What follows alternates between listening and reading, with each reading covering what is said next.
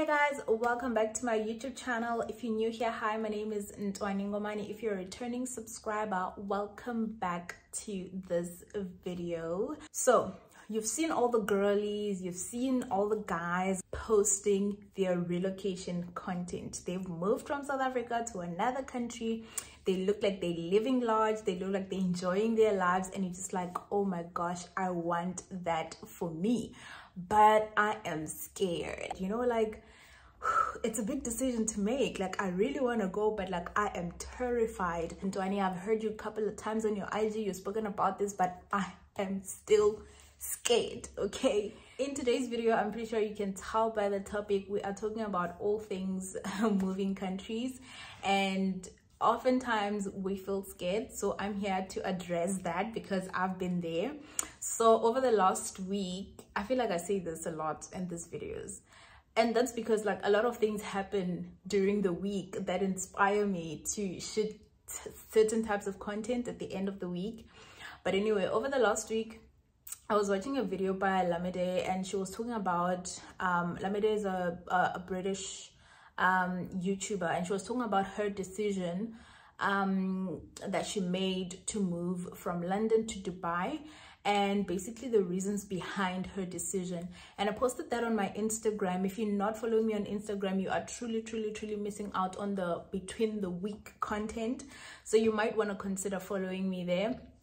And I posted it on my stories, and I just shared how moving cities or moving countries altogether has changed my life. And I just said, you know what, if you're scared, if you're feeling some type of way, please DM me and let's have a conversation. And a lot of people DM'd me, like a lot of people DM'd me, and they're like, hey, I'm in the same boat, I want to, but I'm scared, I don't know how it's gonna go, and all of that. And I spoke to quite a lot of people on the DMs, but someone actually said, please just do a video and address this so other people as well can benefit. And so this is the video. I'm shooting this video on Saturday and I'm uploading it tomorrow, so like this was like a rushed video, which was not even in my content plan for the month. But anyway, let's do this. Put on my glasses because I need to see. The first thing, right, and maybe let's talk about why people get scared. And I totally get it because I was there before. So we get scared because, one, we are uncertain, right? The decision to move countries is scary because you're not sure how it's gonna go. You're moving into a completely new, a completely different country, different currency, different weather, different people, different food. You know, you're living your life behind to move to this unknown, right? And so obviously that comes with fear, it comes with uncertainty, and that is uncomfortable.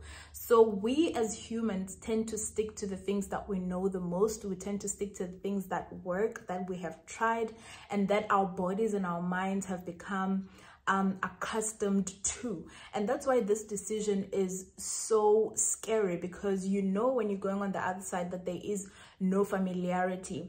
But what can you do to make this decision making better? So I think the first thing that I want to mention is that try to address the fear. And addressing the fear comes from you assessing, where does this fear come from? What exactly is it that I'm afraid of? Are you afraid of leaving your parents? Are you afraid of leaving your family? Are you afraid because you don't know where you're gonna stay? Maybe you don't know what is gonna happen when you get there. Why are you afraid? Address the source, right? So for me, not a year ago, I was here. 2 years ago, oh my god, I can't believe it's been but okay, let's say over a year ago, when I was making the decision, my fear was, I don't know what's gonna happen with my family. Like, I've always been home, I've always had the ability to go home at any given moment, at any given time, and they've always been able to visit me. So my fear was just that separation, like that long distance. Like I felt like something bad is really gonna happen to them if I'm not there. Like if anything happens, I wouldn't be close enough, let me put it that way, right? And that was the source of my fear. Like I was terrified of leaving them. And how did I address this? I told them, guys, I really want to move, but like I am scared that if I go, something's gonna happen to you guys, and I won't be close, and I won't be able to come home right away, and we had a conversation about it, and they were like, no, but that is why we took you to school, so that you have these kind of opportunities, so that you can take up these opportunities. It wouldn't be fair if we then stop you from taking these opportunities just because something might happen to us. So think about what the source of your fear is and try to address that. If it's the family, sit down, talk to your family, because it's also important that your family supports you in this decision, because you're gonna need them. Yes, they may be far, but you're gonna need them. So that's the first thing. The second thing, if you feel like, you know what, I know the source, I have tried to address it, or I have addressed it, and I've confronted the fear, but you still feel like I am just still afraid. Okay, I am just terrified. I'm scared. I don't know what's gonna happen. I want to say, do it afraid. Take a leap of faith and do it afraid. Look, no one ever does great things with 100% certainty. And you just need to take a leap of faith. Book your flight, book that hotel, pack the bag, go to OR Tambo, board that plane, fly, and hope and pray that things will work out, because most likely than not, they will work out. So do it afraid. Take a leap of faith, put your trust in God, and pray about it, and pack up and go. That is it. That's it. And then the next thing is maybe to also help with this fear and the decision making. Think of it like a short-term decision, because a lot of us tend to think about moving abroad is like a long-term thing, like, oh my God, I need to be there for so long, and oh, I don't know if I'm going to survive that long. But like, think about it as a short-term thing. Also, if your firm or your company offers secondment, maybe consider secondment before you commit to a 1 or 2 year move. Just go have a feel for the country, go have a feel of the environment, and see if you like it for 3 months. And if you do like it for 3 months, then you can ask them to extend. And if you don't, you can then just pack up your bags and go back home. So we tend to think like decisions we make are permanent, but they're really not. And you can always just try the short-term route first before you commit to anything long-term. If you don't have the opportunity of a short term, maybe try a year. I think a year is a good period. It's a good time to sort of have a feel for a place, a work environment, a country, because 3 months is also a bit short. 3 months is also a bit short. You won't be able to do much. You'll be working a lot of the time. And with us, with our line of work, the first 3 months of the year are like the busiest months. So you probably won't even get time to like travel a little bit and all of that. So maybe 6 months to a year, I would say, is a good period.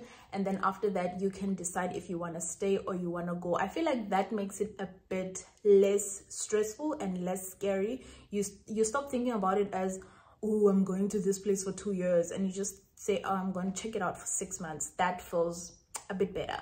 And then the last thing comes from the point that I just made, that you can always change your mind. Guys, you can always change your mind. Yes, I know you're scared, you don't know what's gonna happen, but if you get there and it's just not the place for you, you just don't like it, you can always change your mind. I used to have a manager who said to me, Ntwanie, when you're making this decision, a lot of you guys think this thing is permanent. Like when you think about maybe getting into a new job or moving moving countries, you tend to think this is a permanent decision, but it's actually not permanent. Like you can change your mind 3 months into this thing. You can resign and you can move back home if it doesn't work out for you. So I guess that's what I want to say. Like, you can always change your mind. You can always resign. Nothing is permanent. If you get there and you don't like it, just hand in your resignation and go back home. If maybe the country is the problem, you can then just move to another country. And I hope this makes it feel a lot less scary. If you still feel like you are scared, you are terrified, look at the source of your fear. If it's because you don't know what's going to happen when you get to that country, you struggle with, I don't know where I'm gonna stay, research those things. Like having the information also helps you to ease your fear, because if you know that, okay, I'm gonna land at Heathrow, at this terminal, and this is where I'm gonna get the Uber, this is the hotel I'm gonna go to. Like when you have things planned and your body and your mind knows what's gonna happen step by step, it eases the fear.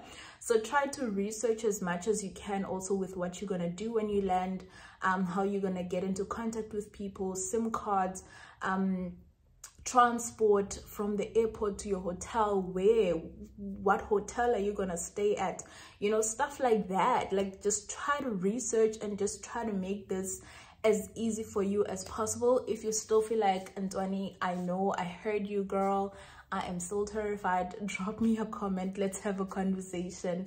I assure you guys it's not as scary as you guys think it is. Once you land and once you find your feet, you will realize it feels like, it'll start to feel like home. Honestly, it'll start to feel like home. That's what it's felt like for me for the past year. Yes, I've missed my actual home in South Africa, but London has started to feel like home. Like when I'm on vacation, and you know, sometimes when you're on vacation, you're like, oh, I can't wait to get back home to my bed. I don't think home South Africa, I think home London, because now this is my home. So guys, look, we'll always be scared of things we don't know. And the thing is, if you stop yourself from trying out while you have the opportunity, you might regret it later. So just take a leap of faith. Hope that everything will work out. Do it afraid. Do it for you. Do it for your dreams. Do it for the experience. Just do it. Just pack up, book that flight, and just leave. That's all I can say. And I hope this video has helped you guys, and drop me down a comment if you still feel like you're a little bit scared. If you have made the move recently or some time back, please drop down comments or drop down tips for others who are still making the decision, so we help each other up, so we, you know, it just makes this thing easier for them. You know, but either way, thank you guys so much for watching. Click like if you like this video. It helps with the algorithm to suggest this video to people who are in the same boat and who can find this information useful. Otherwise, thank you guys so much for watching. Please subscribe. I'll see you guys in my next video.